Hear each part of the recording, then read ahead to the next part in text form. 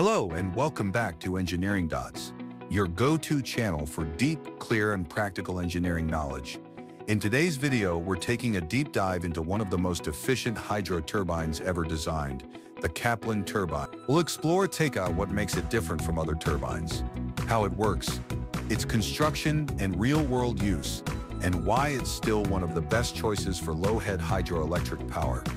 Whether you're a student, engineer, someone curious about clean energy, this video will give you everything you need to know. Let's get started. The Kaplan turbine is a type of axial flow reaction turbine. It was invented in 1913 by Victor Kaplan, an Austrian engineer. At the time, most hydro turbines, like the Francis turbine, worked well under medium to high head conditions. But low-head rivers and canals lacked an efficient turbine design. Kaplan designed a turbine that combined axial water flow like a propeller, adjustable runner blades for efficiency, high performance even under low-pressure heads, as low as 2 meters. Over time, the Kaplan turbine became a standard for hydroelectric plants located in low-elevation regions with high water flow. Before we go further, let's quickly define two key terms. Axial flow. Water flows parallel to the shaft, along the axis, similar to how air flows through a jet engine or propeller. Axial reaction turbine. Unlike impulse turbines like Pelton, reaction turbines use both pressure energy and kinetic energy of water to generate rotation. The Kaplan turbine is unique because it handles axial flow, operates under reaction principles, has adjustable runner blades, which adapt to varying flow rates. This means it performs well across a wide range of conditions, which is not true for many other turbines. Let's now look at the major parts of a Kaplan turbine, each playing a specific role in the energy conversion process. 1. Scroll casing, or spiral casing. A spiral-shaped enclosure that wraps around the runner, designed to deliver water uniformly to the guide vanes. It maintains consistent pressure and reduces turbulence. 2. Stay vanes and guide vanes.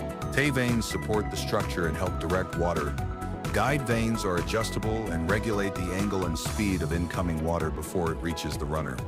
Together, these vanes help to controlling flow rate, maintaining ideal flow angles, improving efficiency. 3. Runner with adjustable blades. The heart of the Kaplan turbine. The runner resembles a ship propeller and consists of adjustable blades. 4. Shaft. Connects the runner to the generator. Can be vertical or horizontal, depending on plant design. 5. Draft tube.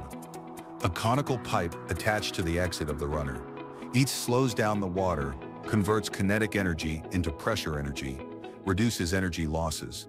6. Governor system. An automated hydraulic or electronic control system that adjusts guide vane opening, runner blade angles. This system keeps the turbine operating at optimal efficiency. The Kaplan turbine operates on the reaction principle, meaning water pressure drops as it flows through the turbine. Energy is extracted from both the velocity and pressure of water. Let's walk through the working step by step. Water enters through the scroll casing, maintaining high flow velocity. It passes through stay vanes and guide vanes, which direct it to the runner at the correct angle. As the water hits the runner blades, it transfers its energy, causing the runner to spin. Blade angle adjusts dynamically depending on flow conditions. This is what gives Kaplan turbines their efficiency edge. The rotating shaft drives a generator, converting mechanical energy into electrical energy. Finally, the water exits through the draft tube into the tail race. The entire process is continuous and highly efficient, with some Kaplan turbines achieving efficiency levels above 9. Kaplan turbines are widely used where water flow is high, head is low, typically between 2 and 70 meters. Common applications include run-of-the-river hydro plants, tidal energy plants, irrigation canals, small and medium-scale dams. Real-life examples: Botra Dam, India Tay, Three Gorges Dam, China, Aswan High Dam, Egypt. Hundreds of smaller European hydro stations. Their adaptability and reliability make Kaplan turbines a favorite for both developed and developing nations. Focusing on clean energy, let's summarize some of the key advantages of Kaplan turbines. High efficiency even under variable flow. Adjustable blades improve energy output. Suitable for low-head, high-flow sites. compact and simple mechanical structure. Can operate efficiently even under partial load, easy integration into small-scale hydro system. Disadvantages: of course, no technology is perfect. Some drawbacks include higher initial costs due to complex blade mechanism, more frequent maintenance compared to fixed-blade turbines, not suitable for very high head conditions, requires skilled monitoring and control systems. As the world moves towards sustainable and renewable energy, Kaplan turbines are expected to remain a key part of the solution, especially in regions with high river flow, large rural demand, low height differences. Modern advancements like AI-based performance monitoring, smart sensors, remote automation systems are already being integrated to make Kaplan turbines smarter and even more efficient.